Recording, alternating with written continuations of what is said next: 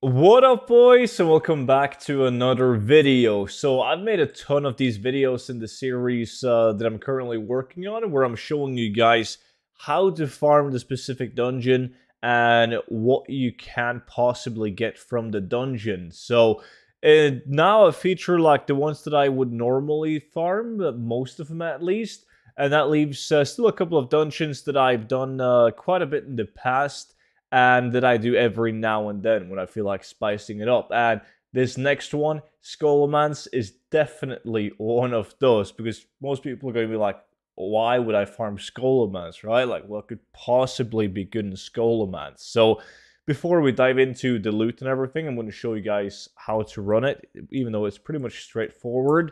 But it takes place right up here in Western Plaguelands. So make sure that you guys have it on normal mode and not heroic mode when you're running it. So normally when I do these videos, there's like these routes that I'm taking that could be nice to follow along, or there's like the spawn point of specific chests that I want to mention out in the video. Now, that is there's not that much of that in Skolo. There really isn't. The only thing, I've died like 17 times trying to show people or even live streaming myself cleaning this first room. Because if you mess up and you pull the boss, you die. So I've had a lot of embarrassing deaths live on stream in this dungeon. So I'm just hoping that I'm not going to do that in this recording. Because you guys know me, I would definitely leave that in.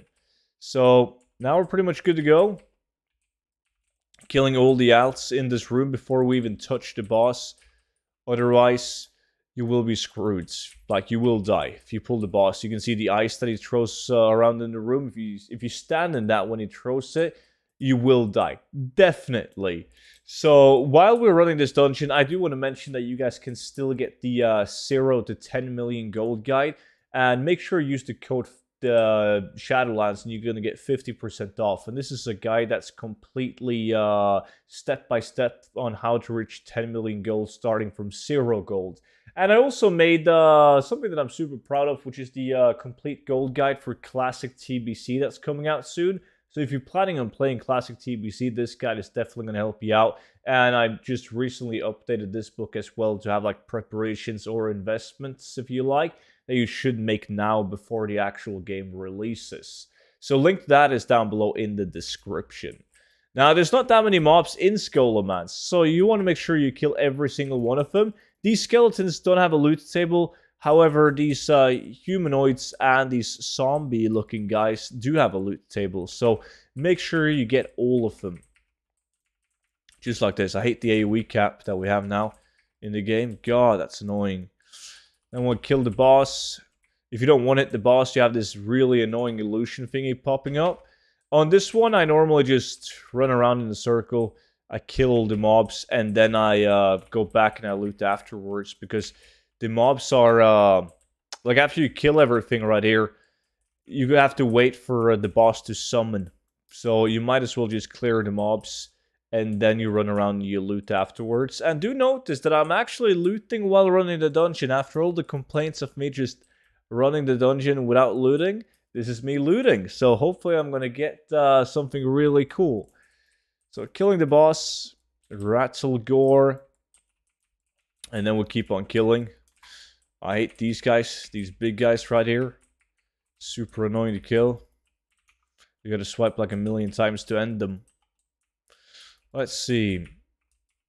Ending this guy. There we go. Now this dungeon is way shorter than what it used to be back in the days in Classic WoW. Let's see. And then we're grabbing these last mobs right here. And nothing really cool so far, but there's no chests. No chest whatsoever. Now on this one we have to wait. There's some RP action going on. It's not quite as bad as dungeons like Shadowfang Keep, for instance, which is horrible. You have to wait like a minute plus or something like that for the wolf to come and open up the door. So then we'll kill this guy. And once you're done with this, you can loot this chest. I've done this many times. I've never received anything but the BOPs from the chest. So it's still like roughly 10 gold on average from looting the chest. It takes you like half a second to do so. Then we're going to clear all of these mobs. This is probably the best room of the entire dungeon. And then jump down, kill these, kill the boss. And make sure everything is looted right. Yep.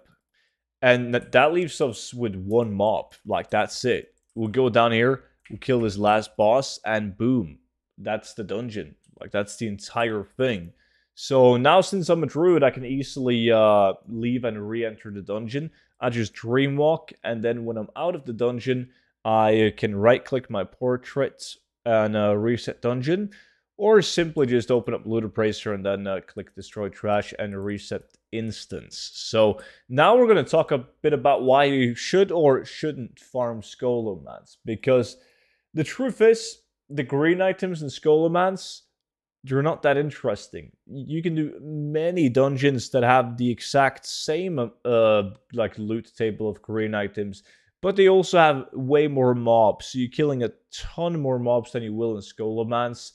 So the only reason why you would want to do Scholomance is because of some items that I like to refer to as legacy items. These are items that was removed from the game in like Kata, like way back, and then they were implemented again. That was like the end of BFA, right?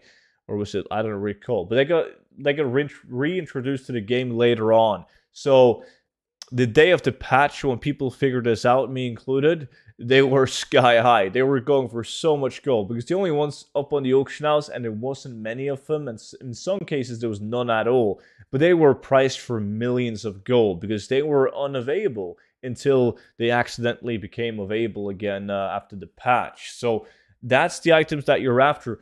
Keep in mind though, most of these items, especially from Scholomance, they're not specifically cool. They really aren't. So you're looking at people doing like ATT, the add-on, all the things, collecting all the items. Those are like the only potential buyer for any of these items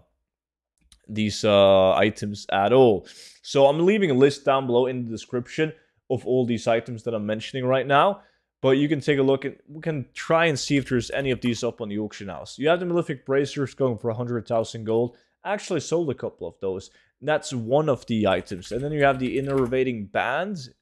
None of that one. You have Belt of Ordained. I know that one is not up on the auction house because I've checked. Same with the bonebrace hauberk.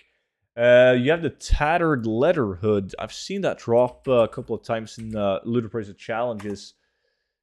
Tattered leatherhood, yeah, going for 270,000 gold right now with two of them up on the auction house. And then you have the Coldstone slippers, which I've seen a couple of times too, going for roughly 100,000 gold right now.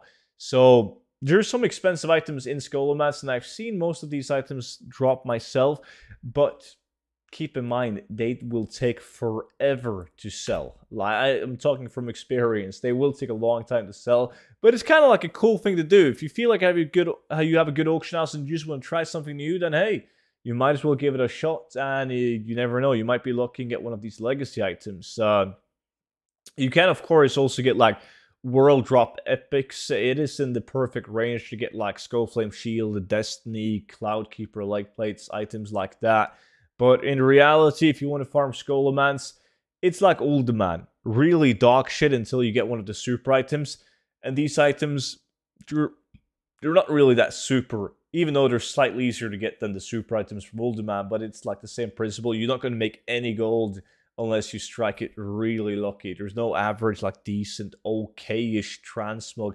Very few of them, at least. So I wouldn't recommend Scholomance for anyone just starting out with farming transmog. But if you have a good auction house and you're getting steady sales, then sure, just spice it up by doing some Scholomance. But that was it for today's video. So thank you all so much for watching.